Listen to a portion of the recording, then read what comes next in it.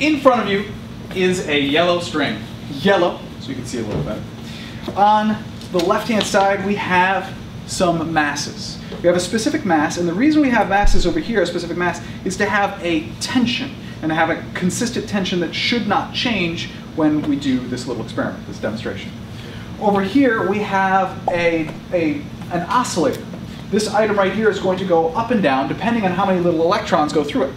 This is a giant adjustable battery. Essentially, it's going to change. I can adjust the current, which will change the number of electrons going through it, which will basically change the amount of energy, and therefore how often this goes up and down, or the frequency of that oscillation.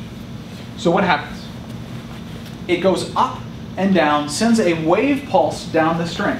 That wave pulse runs into this end, which is fixed, and therefore we have reflection with inversion. So this wave pulse is going to come back. But then we're going to have another wave pulse coming from here, so we're going to have a wave pulse coming and a wave pulse reflecting with inversion, and we're going to have interference of all of those waves. So we're going to have interference via superposition on this string, because we're going to have a whole bunch of waves going back and forth the whole time. So I will turn it on. We can adjust. And we can get various things happening. So at certain frequencies, we can get something like this happening, which is called a standing wave pattern. So you can see right now, this one's going up and down, sending wave pulses down and back again. But then we have constructive and destructive interference, and it actually sets up in a pattern where we have a location right here where we have constructive interference, and here we have destructive interference. Constructive, destructive, constructive, destructive, and there's actually destructive interference at either end as well. And these have specific names. This is called a standing wave pattern. A location of constructive interference is called an antinode, and a location of destructive interference is called a node. So, John, you're right here. How many antinodes right now? 2. Or what the ends? How many antinodes? 2. No, 3. 3. 1, 2, 3 antinodes right now. How many nodes right now, John? 4. 4. There are 2 and then the ends. Don't miss the ends when you're talking about nodes. And notice 3 antinodes and 4 nodes. There are always going to be 1 more node than antinodes. If I increase the frequency, now I do want to do this because it is important that you understand that this only works at certain frequencies. So what I've got right now is a frequency where I'm sending wave pulses down, wave pulses are coming back, and they're all canceling one another out. So it is important to realize that standing waves only work at certain frequencies. But I'll increase the frequency again, and we get another well, it's hard to see. Let's do, there we go. So you can see we have another set of standing waves. And then as I increase the frequency, we increase the number of antinodes and nodes.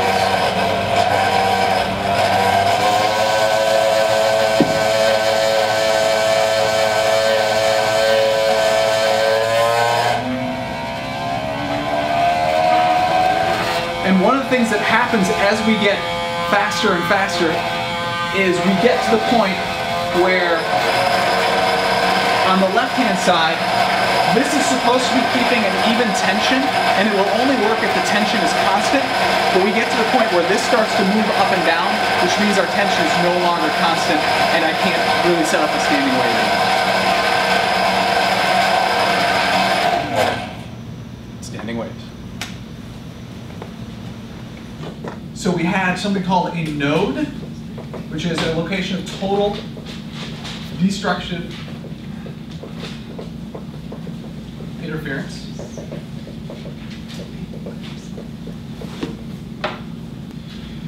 Antinode is a location where you have constructive interference.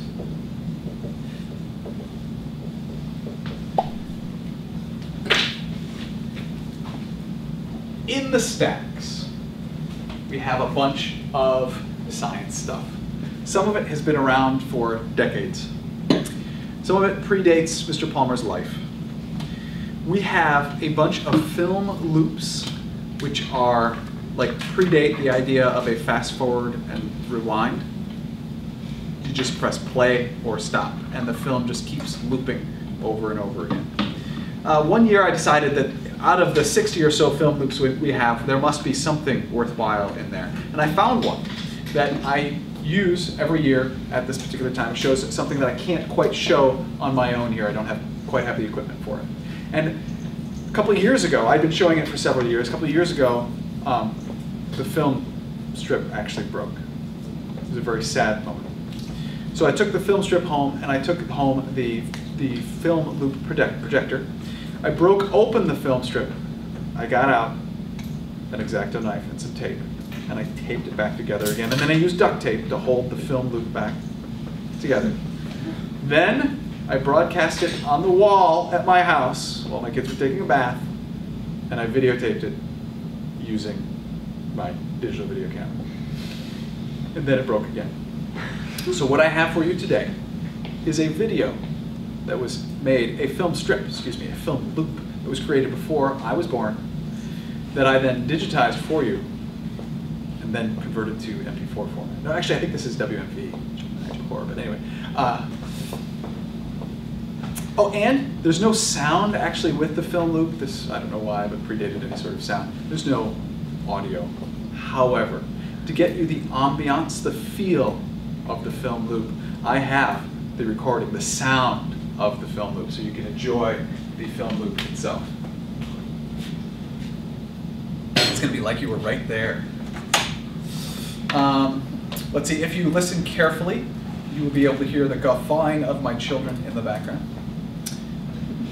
In the back. Do you feel it? Do you feel the ambiance here? I'll help you.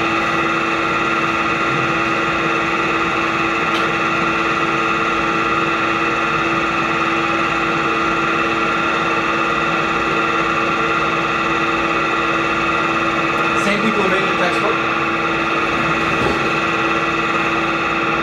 I don't own this, but I should. I mean, look at that plaid. That's some good stuff. So what we have here is the stroboscopic slow motion, or stroboscopic slow motion, which is what I can't show you. I want to show you what actually happens in this standing wave. Okay? Guffaw, you heard it. Another one. So now, what he's doing here is he's adjusting the tension, which increases the number of, as he increases the tension, it increases the number of nodes. Node, node, node. And this is what I wanted you to see, to be able to see what's actually happening during the standing waves. It's very hard to see it in this. Good tuning fork.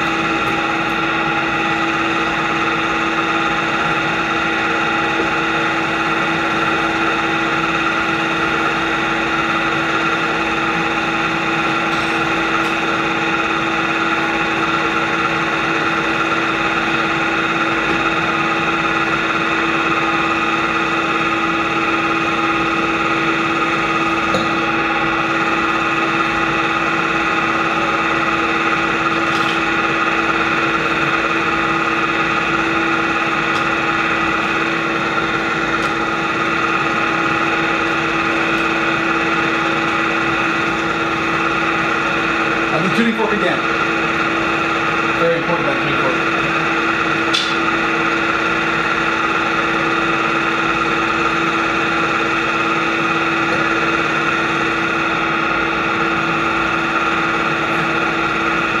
One, two, three, four, 5 nodes, 4 antinodes. Stroboscopic slow motion.